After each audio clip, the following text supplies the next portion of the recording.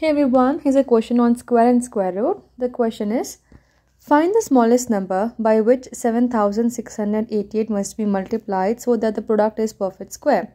So this number is not a perfect square. We have to make it perfect square by multiplying with the smallest number. So whenever you see this type of question where you have to multiply or divide with the smallest number, we're going to use a division method. We're going to find out its prime factors first. We're going to do the prime factorization using a division method. So I'm going to divide this number with the prime numbers. So remember, you should take only prime numbers here. This is even number. I'm going to take 2.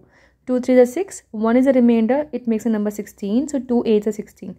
Then 2 4s are 8. And then 2 4s are 8. I'm dividing here itself. If you want, you can divide some separately and you can write down the answer. Again, this is even number. I'm going to take 2 here. 2 1s are 2. 1 is a remainder. That makes a number 18. 2 9s are 18. 2 2s are 4 and 2 2s are 4. Again, it's even number.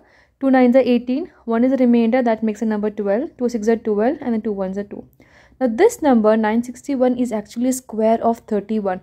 If you see the other prime numbers like 5, 7, 11, 13, it is not divisible. This number 961 is a square of 31. So 31 is 961.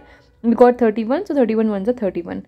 So there are a few numbers which you need to remember who squared they are, like 961 is a little different one. Before I go ahead, I want to talk about this book RD Sharma. It is like a new edition one. I refer this book because it has a lot of important questions and different type of question. I see a lot of comments that which book I am referring here. So this is the book which I refer. I'm going to give a link in the description. If you want to purchase, you can just click the link below. Now let's come back to the question. So now once we have done the division, then we have found out the prime factorization of this number. We're going to just rewrite this once again. I've done all the factors you got here. It's 2 into 2 into 2 into 31 into 31. If the number is perfect square, the prime factor will always be in a pair. You can see that this 2 is forming a pair, okay, and this 31 is also forming a pair. But there's a one single 2 which is left out.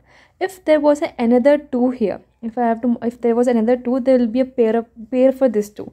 So smallest number to be multiplied here will be a 2. Because if there's another 2, it will going to form a pair.